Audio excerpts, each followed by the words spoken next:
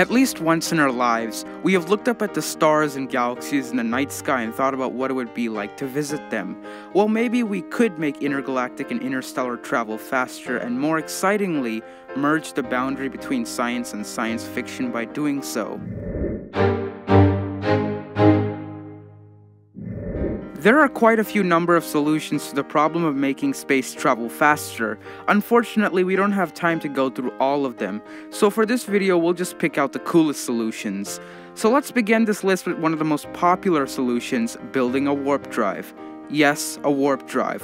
While the warp drive may only exist in science fiction, there is more science to this than you realize.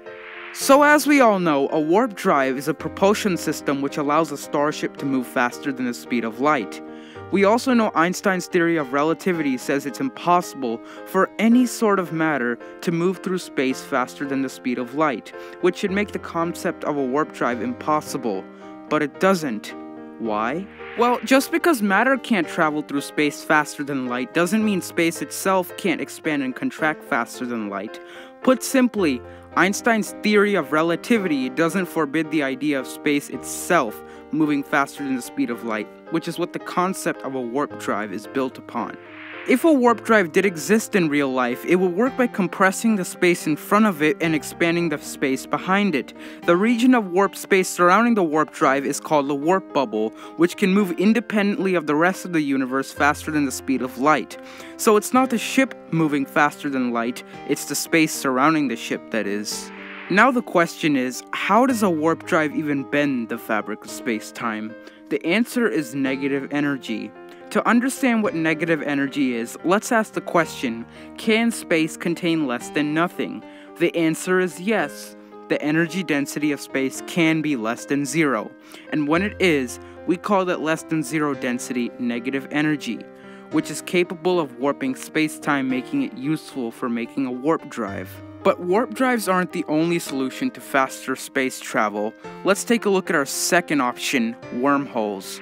A wormhole is a theoretical passage through space-time which connects 2 points in space and allows us to travel between those 2 points faster than light can travel back and forth between the 2 points. So how do we create a wormhole? Well, they actually might already exist. However, the scale that these wormholes exist on is small. We're talking about the subatomic scale. But what about bigger wormholes? How do we make those? Well, in order to create a larger wormhole, we need negative energy. Before we go any further, let's take a look at the simple anatomy of a wormhole. The ends of a wormhole contain mouths, which are connected by a throat. Wormholes require negative energy to maintain their stability.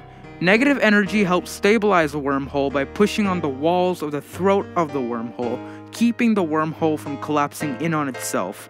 If we do manage to create a large, stable wormhole, then we basically have access to the entire universe at our fingertips. For our third and final solution, instead of thinking big, we're going to have to think small.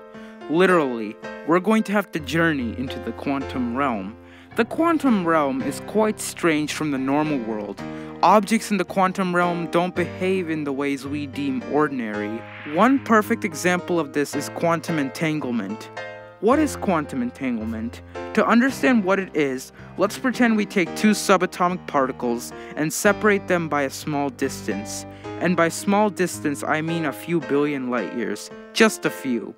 What quantum entanglement states is that these 2 particles become linked in such a way that a change in the state of one particle instantaneously affects the state of the other particle. So how do we use quantum entanglement to our advantage?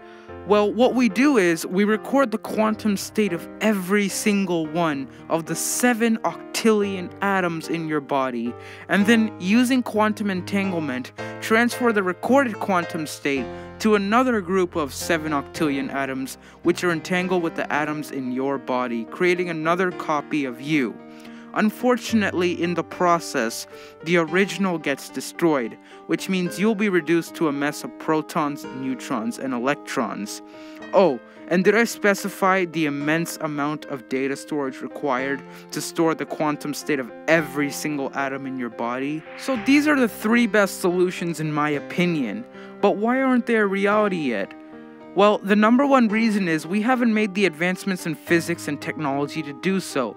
For example, remember that negative energy I was talking about earlier, which is needed to power wormholes and warp drives? Well, negative energy hasn't been discovered yet, and it would be extremely hard to find. And with our current understanding of physics and technology, we have a long way to go. However, don't feel down just yet.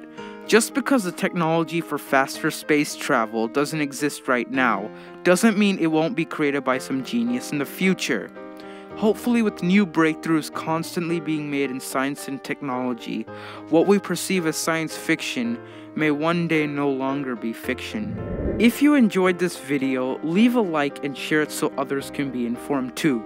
Oh, and don't forget to subscribe for more interesting science videos every month.